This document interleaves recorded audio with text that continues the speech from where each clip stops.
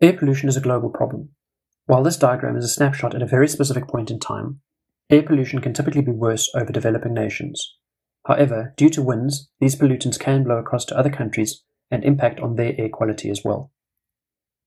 Air pollution can result from two sources. Primary air pollutants result from direct emissions into the atmosphere, while secondary air pollutants are a result of reactions between primary pollutants and other chemicals in the atmosphere.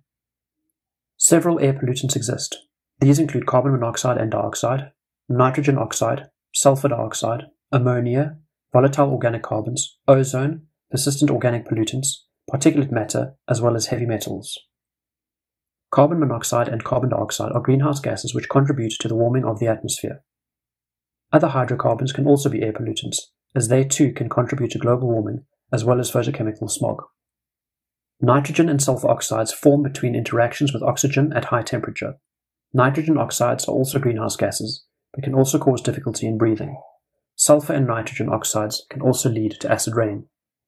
Ozone in the troposphere, the lowest level of the atmosphere, is a secondary air pollutant which results in photochemical smog. Ozone in the upper layers of the atmosphere, stratospheric ozone, is an essential component that screens UV radiation and helps protect the planet. However, this ozone can be destroyed by other man-made pollutants. Particulate matter is solid or liquid particles suspended in the air.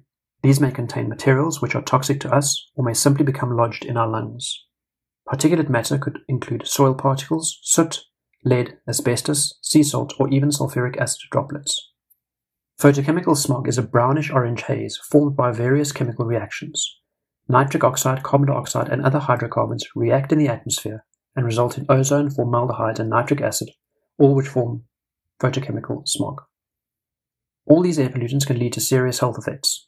These include respiratory tract issues, headaches, fatigue or drowsiness, burning eyes, and even death.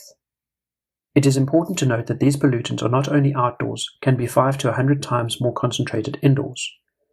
These can result from various sources, including household chemicals, cigarette smoke, or other household objects. As engineers, it is important to minimize pollution emitting from industrial sites. One way of controlling air pollution is by using an electrostatic precipitator. Dirty gas enters the bottom of the smokestack, and a combination of a positive wall and negative electrode results in dust collecting on the walls, which can be later removed in a collector. A clean gas then exits at the top of the precipitator. A second piece of equipment to control air pollution is a scrubber. Dirty gas enters the bottom, and liquid water or other solvent is sprayed over the gases. As the gas rises through the unit, clean air is moved from the top while dirty water can be collected at the bottom. This dirty water can then be collected and purified.